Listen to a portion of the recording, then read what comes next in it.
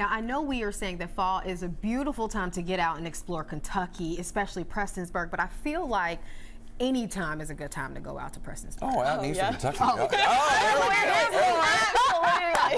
There's tourism for you right there. Lauren McCoart joins us again to tell us about all the fun and beautiful scenery you can take in, along with some upcoming festivals and events that are going to be coming to Prestonsburg, Floyd County, and that area. First of all, Lauren, thank you for being here again. Thank you for having me. It's always a pleasure to hang out with you two to start my morning. I got up at 5:30 to be here today for you guys. Oh no, yeah, that's a drive. So you all are worth it. So well, let me ask you a question. I usually don't get up that early. Like that is not normal for me. As you were traveling up here along the Mountain Parkway, did you see any colors? Are any colors starting to show? Okay, excellent. Yes. And if people come to Prestonsburg, what can they do? See more, right? Well, absolutely. It's the most beautiful place to see the fall, honestly.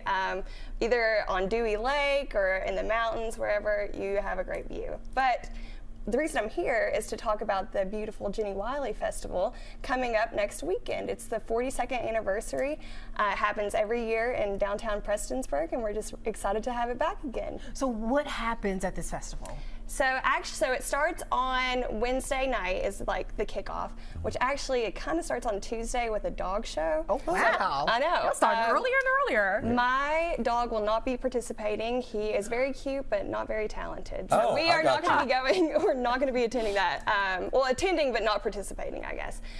Wednesday night we start with the Appalachian Wrestling.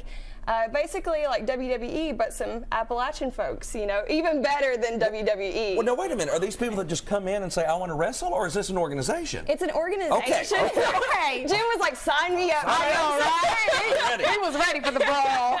I mean, I'm sure you could just show up and they would let you in the ring. I would love to see that. Work on your wrestling name. Yeah. Okay. Okay, now I see the official card for it. All right. You can wrestle Rhino you and right I. there. Did you say Rhino? Yeah, that's it. You see him right there? Oh, I see him right there. He's from the ECW, WWE, and now he's with this organization.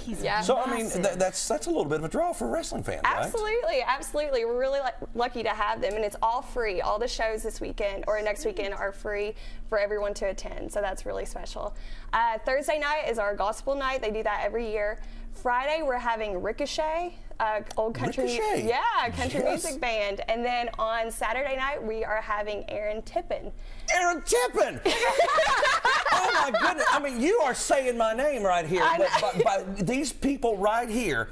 Ricochet. I drove one time, well, not that it's far. I drove to Letcher County to watch Aaron Tippin at a golf course once. It was fantastic. He's so good.